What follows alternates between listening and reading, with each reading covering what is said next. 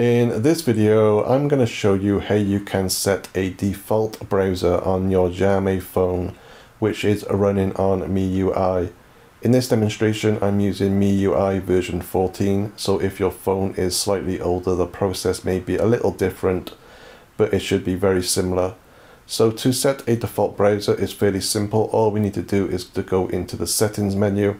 You can either swipe down from the top of your screen and tap on the little gear icon, or you can also swipe up from the home screen to reveal all the apps and select settings from the list, which is usually towards the bottom. So tap on settings.